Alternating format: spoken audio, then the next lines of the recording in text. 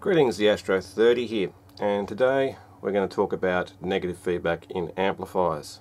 And I'm no artist, this is supposed to be an amplifier and speakers like a hi-fi system. But we're going to talk about what negative feedback is in an amplifier and what it is for. But first we need to discuss loops. When I'm talking about loops, I'm talking about whether or not we're in an open system or a closed system. This is an open loop gain amplifier. There is no feedback employed at all. So this has a high amount of gain but can distort really early. And here is the one that most people are more familiar with if the amplifier is represented as an op-amp. We have our resistive gain over here as well as our resistive feedback, and this is what's called a closed loop gain system. This has less distortion but lower gain. Now, originally the negative feedback amplifier was invented by Harold Stephen Black at Bell Laboratories in 1927. And what it was to do with was to increase the amount of distance that telecommunications could be transmitted and lower its distortion. And take your standard amplifier, this is an open loop gain. We put in a small signal that we want to amplify, and out, this is exaggerated, comes our amplified signal but with distortion. And not only is the original input signal amplified, but also so is the distortion. And the more gain it has, the worse the distortion gets. Negative feedback is by applying either through just a resistor here, call it RF, applying part of the output signal back to our input signal to basically cancel out the distortion. So what we end up with is a nice amplified sine wave without the distortion but with a lot less gain, as previously discussed. Now, negative feedback also means that the signal that's being fed back into the amplifier is the inverse of the input, so 180 degrees out of phase basically. Now we also want to talk about bandwidth.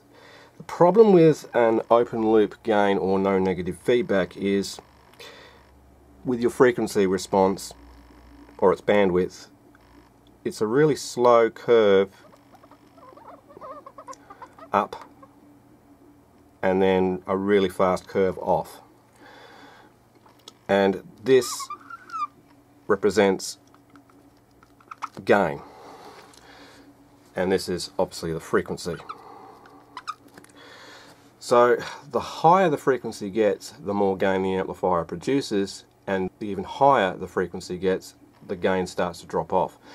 Now this might be desirable in some certain situations, and here's Brian May from Queen talking about that very thing.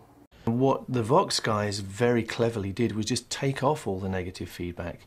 So you get a curve which goes up and is straight and then gradually goes into distortion.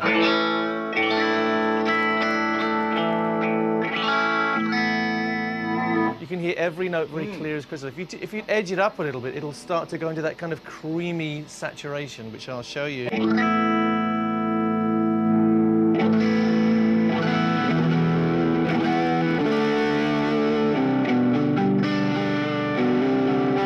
So that's halfway. But if you go halfway, that's sort of halfway up. That gives you the sort of. Okay. So then the whole. So you're starting like.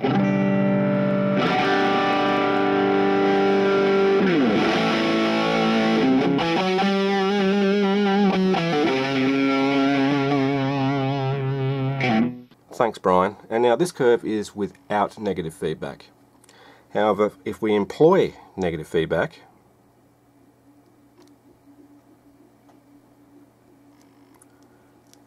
we almost get a flat response. Of course, it's going to start rolling off at the high end, and it may or may not have a slow roll off at the bottom end as well. It depends on the amplifier. So this is no negative feedback.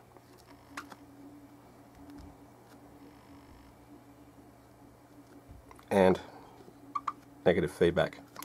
So essentially what we have done is we've lowered our gain, but we've improved the amplifier's bandwidth, i.e. the amount of signals it can amplify at roughly the same gain.